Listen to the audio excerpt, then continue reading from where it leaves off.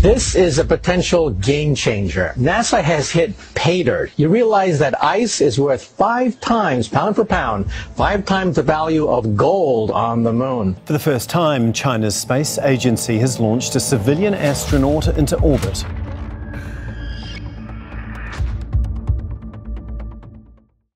China entered the space race relatively late, launching its first satellite into orbit in 1970, a considerable time after the United States had achieved the milestone of landing an astronaut on the moon.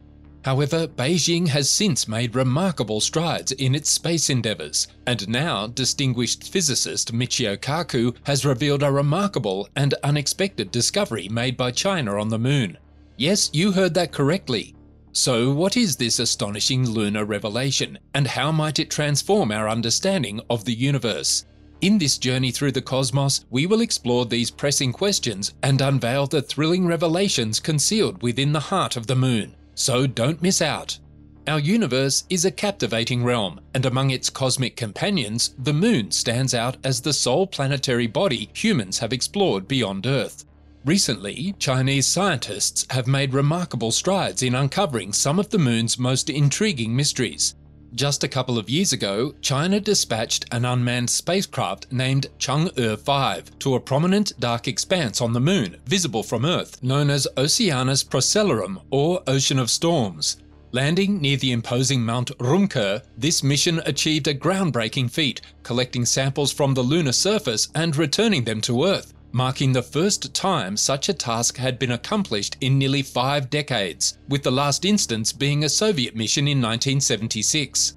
These fresh lunar samples have yielded unexpected revelations, particularly concerning the presence of water on the moon. Previously, many experts believed that the moon's intense formation approximately 4 billion years ago would have eliminated any trace of water due to the extreme heat. However, this assumption has been disproven. In reality, significant amounts of water exist on the moon, primarily in the form of ice. This ice has been primarily discovered at the moon's poles, where perpetual darkness prevails. NASA is planning future missions involving astronauts to these regions, as the availability of this water could prove immensely advantageous for upcoming space exploration missions. However, Chang'e 5 accomplished more than just discovering water. It returned with over 60 ounces of lunar soil and rock samples that are brimming with valuable rare minerals. Remarkably, even before its return to Earth, the spacecraft utilized an onboard instrument to conduct measurements, revealing the probable presence of water on the lunar surface. Water, an essential resource for human survival and a substance scarcer than diamonds in the depths of space, was now confirmed to exist on the moon. This discovery naturally prompted the question: where did this lunar water originate? Various scientific theories emerged. Some believed that asteroids could have transported water to the moon, while others entertained the notion of an undisclosed lunar water source. An enlightening report from a collaboration between Chinese and European researchers suggested that the key to unraveling this enigma might be hidden within the moon samples obtained from the lunar northwest and retrieved by China's Chang'e 5 spacecraft. These samples contain minuscule glass beads of varying colours, akin to space pearls. But how did these beads come into existence? The prevailing hypothesis suggests that they formed as a result of the intense heat generated by meteorite impacts on the moon.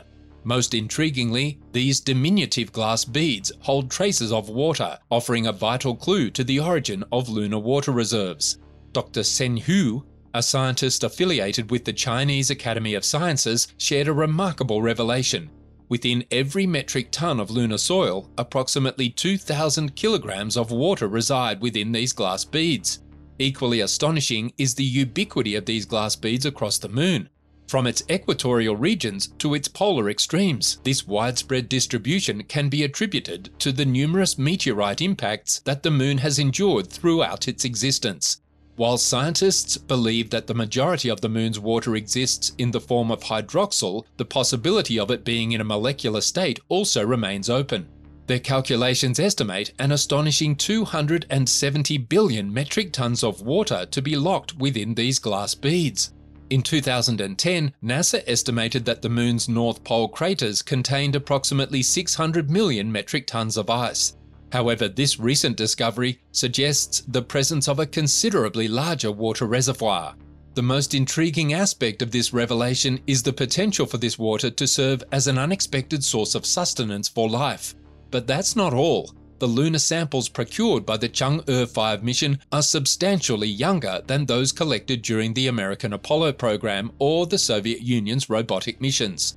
Current research indicates that these water-containing glass beads have been forming over the past 2 billion years, particularly during periods characterized by intense meteorite bombardment, akin to the event responsible for the extinction of dinosaurs 68 million years ago. Now, you might wonder how this water found its way into these lunar crystals. The prevailing theory suggests that it's the result of the sun's influence. Scientists believe that positively charged hydrogen atoms carried by solar winds infiltrated these glass beads and subsequently combined with oxygen. When the sun's energy warms these beads, they gradually release some of their hydrogen, thus contributing to the moon's water cycle. In essence, these glass beads don't merely contain water, they play a pivotal role in regulating its distribution across the lunar surface. The implications of this discovery are profound and have sparked a wave of excitement among scientists. It has prompted them to delve deeper into understanding whether the moon's water resources could potentially sustain astronauts on extended missions far from Earth. Interestingly, a month before China's lunar lander Chang'e 5 made its groundbreaking discovery of water on the moon's surface, NASA had already made a significant announcement. They had confirmed the presence of water in areas of the moon exposed to sunlight, and what's even more remarkable is that they achieved this from an altitude of 45,000 feet above Earth. NASA employed the Stratospheric Observatory for Infrared Astronomy to detect the distinct wavelength signals of water molecules. These revelations intriguingly suggest that water might be more widespread on the lunar surface than previously believed, potentially extending beyond the frigid regions at its poles. While earlier studies had hinted at the presence of water, the real breakthrough came with China's recent lunar mission.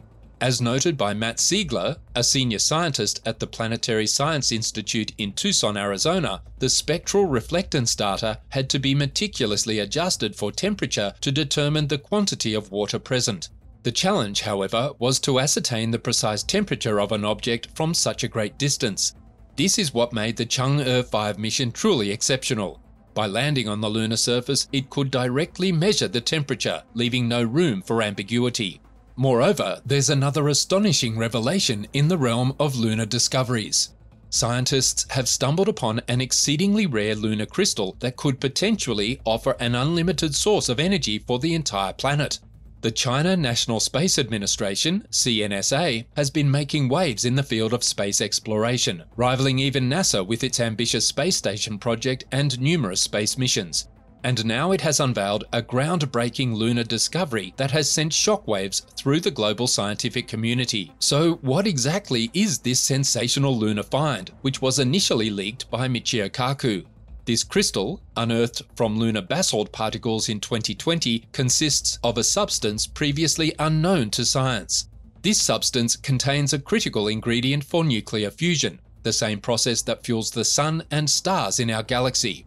Following the leak, the CNSA and the China Atomic Energy Authority officially announced the discovery of this brand new lunar material, aptly named Chang'e 5ite, in honor of China's Chang'e 5 robotic mission. This remarkable find was made by scientists from the Research Institute of Uranium Geology in Beijing during their study of lunar surface samples. With this discovery, China joins the exclusive ranks of the United States and the former Soviet Union as the only nations to identify a new lunar mineral. This achievement was made possible thanks to the first lunar sample return mission since the 1970s, which successfully brought back over 1.7 kilograms of lunar samples to Earth. Adding to the significance, the lunar crystal was named Chang'e Site Y, after Chang'e, the lunar goddess in Chinese mythology, by the Beijing Research Institute of Uranium Geology. The research on these moon samples was a collaborative effort involving various departments, including the Chinese Academy of Sciences, the Ministry of Education, and the Ministry of Natural Resources. Now consider the implications. This minuscule translucent crystal, no wider than a human hair, has unlocked doors to possibilities that were previously beyond our wildest imagination. This lunar crystal, which took shape around 1.2 billion years ago during a period of lunar volcanic activity, harbours an extraordinary element within: helium-3. The magnitude of this revelation prompted Michio Kaku to share the news with the world. But what sets helium-3 apart, you might wonder? This unique form of helium, while rare on Earth, is believed to be plentiful on the Moon, accumulated over billions of years through direct deposition by the solar wind onto lunar soil. The significance of this discovery lies in helium-3's potential as a game-changing fuel source that could transform the production and utilization of clean, highly efficient energy here on our home planet. Scientists have long been intrigued by helium-3 because it shows promise as a fuel for nuclear fusion. In a nutshell, nuclear fusion is the process in which two lightweight atoms merge into a single, heavier atom under extreme heat and pressure, mimicking the energy generation process of stars. However, reproducing this powerful reaction on Earth, where it generates more energy than it consumes, has remained an elusive goal. So what makes helium-3 such an enticing candidate for this atomic spectacle?